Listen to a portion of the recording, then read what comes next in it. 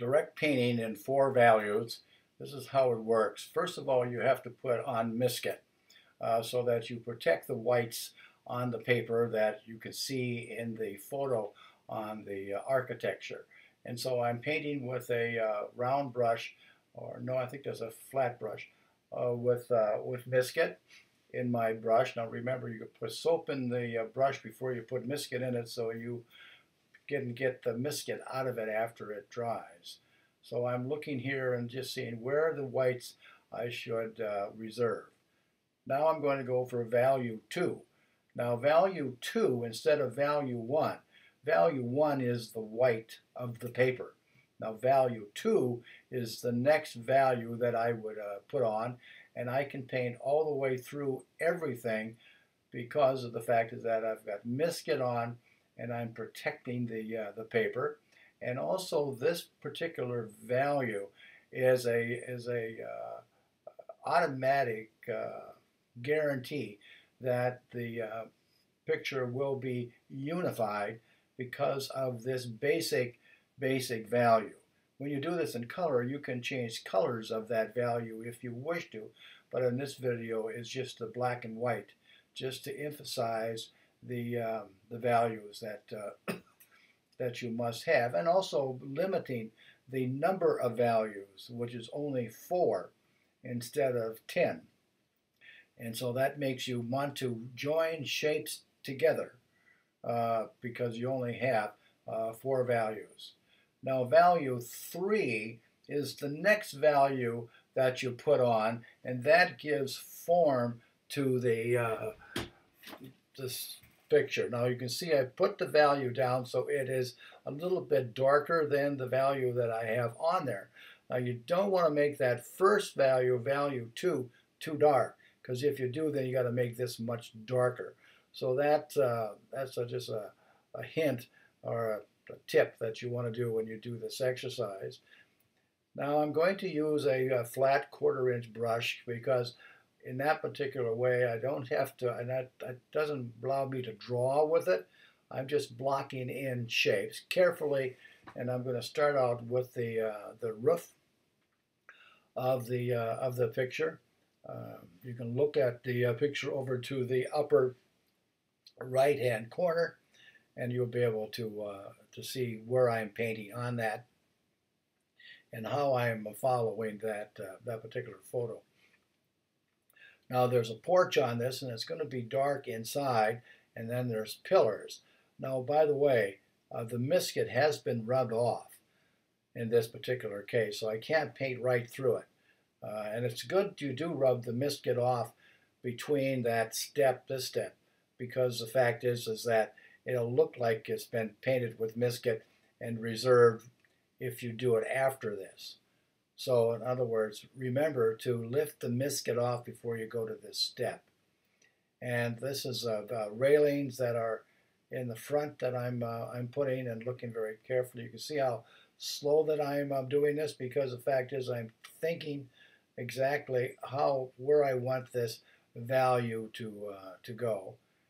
And it defines the form, the background shapes, like for instance this shape right here with a window, and that is an add-on to this particular building.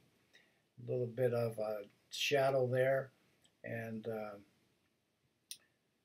there's some decoration, so I'm going to put that on with the tip of the corner of my brush, just drawing it in, and there's some line drawing that goes on top of that. You can see that value that's underneath is holding this together. It's sort of like underpainting, like a coat rack, and all of these dark shapes now are hung on to that particular value.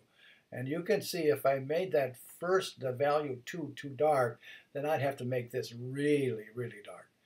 And so I think I lucked out here by having the right value. And then this is called a number 3 value, which we have number 4, which is pretty dark. And that's very, very limited to what you're going to be putting on. And so there's the division between the two sides. There's a reflection that I'm going across. Maybe a tree is going across the side of the building, kind of decorates it just a little bit more. And you know, and this is where you try these things, even though they're not in the photograph, but you try them on this particular value sketch because this is what it's for. It's to experiment and find out what is needed. Now, in this particular case, I have nothing in front of this building, so I'm going to put in a tree that'll overlap that building.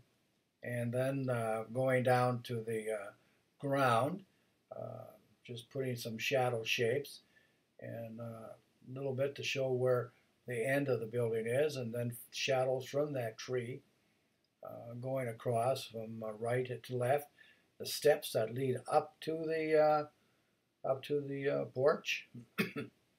And let's see, let's bring that down just a little bit more so it would define that particular shape.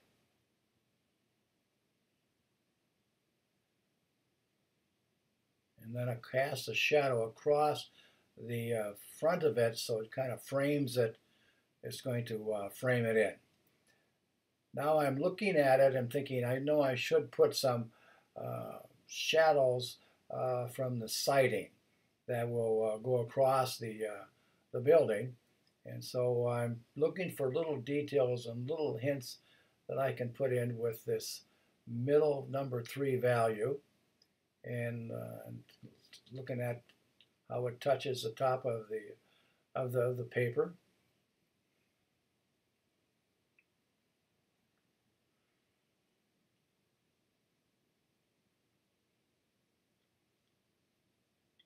Now you can see this is 3/4 of the painting in value 3. All the detail. Now, see, here comes the shadows of the siding. I could change my brush right now and use a rigger. This is what the painting looks like when it's completely done with the black added. You can see the black added to the lean-to or the addition, the black underneath the addition leading up to the steps, and also some bushes that are right on front.